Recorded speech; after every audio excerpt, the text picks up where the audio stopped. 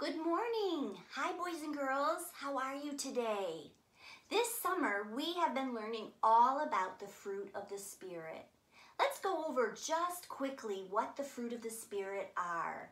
Now remember, the fruit of the Spirit are what we can have because we are followers of Jesus. And because we are followers of Jesus, we receive an amazing gift. And that gift is the Holy Spirit, right? Now the Holy Spirit is inside of us and helps us to grow and to learn and to show the fruit of the Spirit with other people so that they can learn to love and follow Jesus too. Now that fruit, remember, it's not the kind of fruit like apples and oranges, like plant fruit. The fruit is called life fruit. It's a way that we show that we're becoming more like Jesus. Let's see if you can remember. What are some of the fruit of the Spirit that we've already talked about this summer? Can you say them with me? We've talked about love and joy and peace and patience and kindness. And today we are going to talk about goodness. Today our fruit of the Spirit is goodness. Has anyone ever said to you, be good, or you need to make a good choice?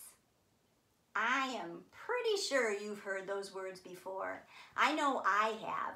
And I know I've said those words to some boys and girls that I know. You know, the fruit of the Spirit goodness is doing what is right in God's eyes. Making a good choice because we know that is what God would want us to do. But it's not always easy, is it? Sometimes, well, when we are left on our own, we do not always make the right choice. We make mistakes and we don't do what's right in God's eyes. I want to tell you something in the book of Galatians. Now I know that you've heard that name before because that is the same book in the Bible where we find the fruit of the Spirit. Now in the book of Galatians, do you remember who wrote these words? Yep, it's Paul. Paul wrote some other words in the book of Galatians. In Galatians 6, verse 10, Paul says, therefore, as we have opportunity, let us do good to all people, especially those who belong to the family of believers.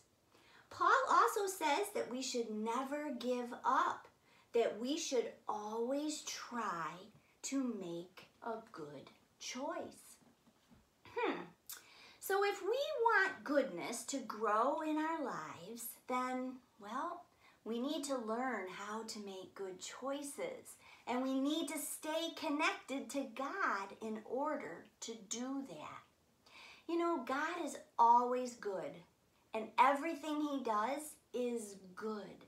So with God and His help and the help of the Spirit, we can learn to share this kind of goodness, the kind of goodness that God wants us to be. God can change our hearts. He can show us how to be kind and compassionate, and He can lead us to those good choices.